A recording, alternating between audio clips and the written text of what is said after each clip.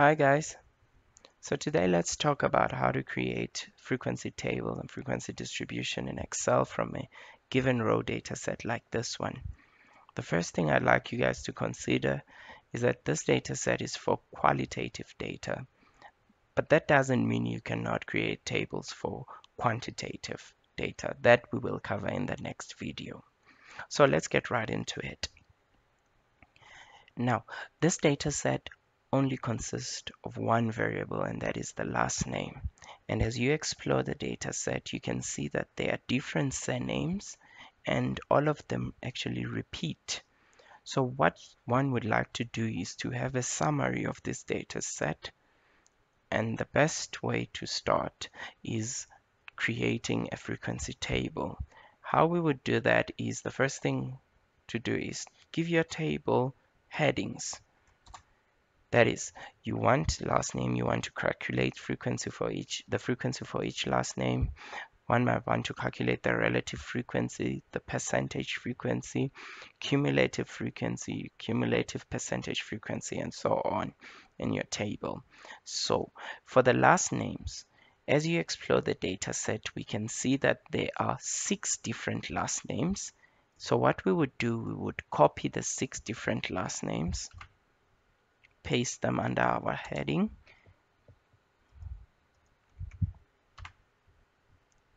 and then from there we will calculate, or rather count, how many browns we have in the data set. And in the previous video we actually spoke about it, certain function called the countif function that we will use for situations like this. And that is, for the countif, the range, we know that it's the whole column A, and then the criteria will be the surname Brown. We've got 7 Browns. So the next thing is we will autofill. We don't have to do it for every surname.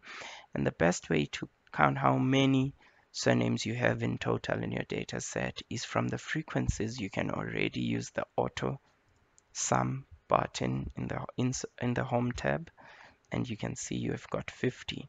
Next, we would like to calculate the relative frequency. We know that the relative frequency is equals to the frequency divided by the total number of elements in the data set. In this case, it's equals to the frequency of Brown, which is 7. You relatively reference the cell and divide by the 50, but you want to absolute reference the cell. And how you would do that is press F4 in your keyboard and you have it at 0.14. Then you still autofill, you have your relative frequencies. Now for percentage frequency, we know that that is equals to the relative frequency multiplied by 100. Then we autofill again. Now, already we have a summary of the data set and we can already make comments about the data set. Like if you observe on Smith, the frequency is 12 and it's the highest frequency. So we can actually see from the summary that the most common surname is Smith. And by looking at the percentage frequencies, we can actually see that 24% of the data set is Smith, and that is the highest percentage. Now, for someone that appreciates graphical representation of data set, there are many different representations that we can look at. First of all, let's look at the bar chart, which represent the frequencies. How you would go about constructing or creating one is you would select with the headings the last names together with the frequencies, and then click on the Insert tab. You will have a chart ribbon in there that gives you the different charts that you can actually create. Now for us, we want to create the bar chart.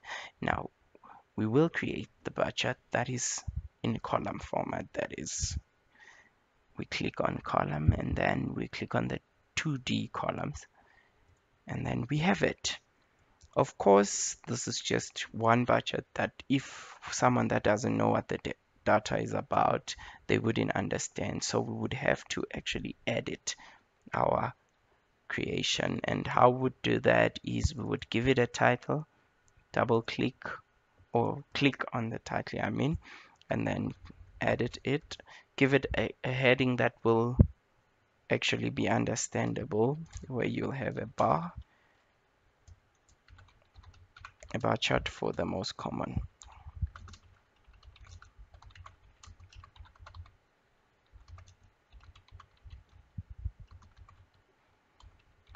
The most common last names. Now, not only can you give your chart a heading or title, you can also, on the layout tab, edit the whole bar chart.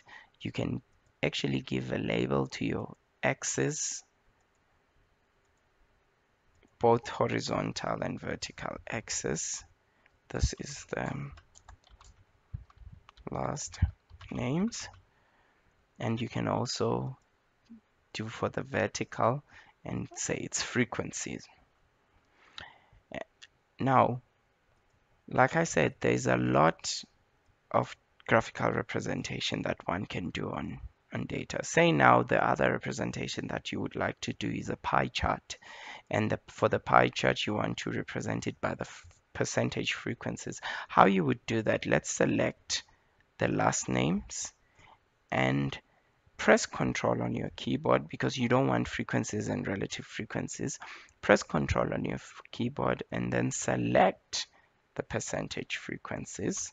Now, after selecting that, you want to then click on Insert, and then you've got your pie chart. You insert the pie chart.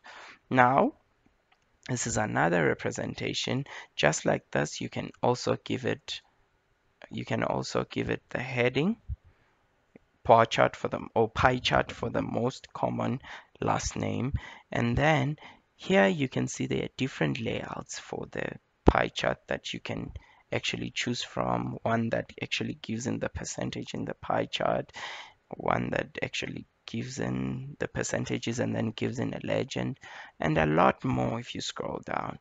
Now, from both the pie chart and the bar chart, we can see that Smith stands out. It takes out the highest, for example, it takes out the highest piece of the pie chart, and it has the highest bar in the bar chart. So, like I said before, there are a lot of graphical representations that you can choose from, and they will all say the same thing about the data. So the best way to actually get to understand this is by going and playing around with it, and you will appreciate that there's a lot that you can do in Excel in representing your data or summarizing your data. Thank you very much. I hope this was helpful.